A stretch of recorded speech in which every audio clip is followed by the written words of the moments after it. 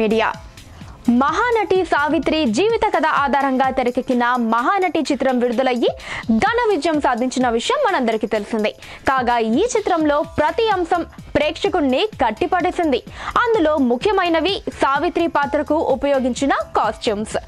ఆ కాలం నాటి తరహాలో ఉండే దుస్తులను, నగలను మహానటి చిత్ర బృందం ఎలా సేకరించిందో, ఎలా తయారు చేసిందో ఇప్పుడు చూద్దాం. ఆ కాలం నాటి తరహాలో ఉండే దుస్తులను, నగలను మహానటి చిత్ర బృందం ఎలా సేకరించిందో, ఎలా తయారు చేసిందో ఇప్పుడు తెలుసుకుందాం.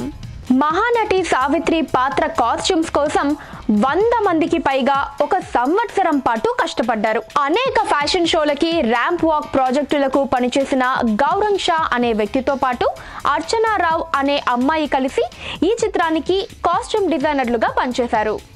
ఇక గౌరంగ్ షాకు ఇదే మొదటి చిత్రం కావటం విశేషం. ఈ చిత్రం కోసం పనిచేసిన వాళ్ళు సావిత్రి ఎలా ఉండేదో తెలుసుకోవడానికి ఎందరినో కలిశారు.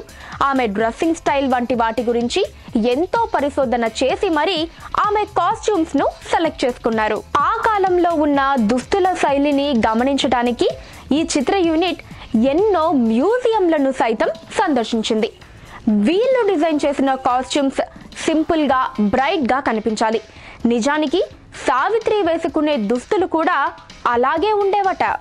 ఆమె చిన్నతనం నుండి జీవితం చివరి వరకు ఆమె కాస్ట్యూమ్స్లలో వైవిధ్యం కోసం చిత్ర యూనిట్ చాలా కష్టపడ్డారు. సో మరి మీలో చాలా మంది మహానటి మూవీని ఇప్పటికే చూసుంటారు. మరి ఆ మూవీలో సావిత్రి గారు, అదే కీర్తి సురేష్ గారు వేసుకున్న కాస్ట్యూమ్స్ మీకు ఎలా అనిపించాయి? కింద కామెంట్ సెక్షన్ లో నాకు తెలియజేయండి. అండ్ అలానే ఈ వీడియోని లైక్ అండ్ షేర్ చేయడంతో పాటు మా ఛానల్ ని సబ్స్క్రైబ్ చేసుకోవడం ప్లీజ్ అస్సలు మర్చిపోవద్దు. ఓకే.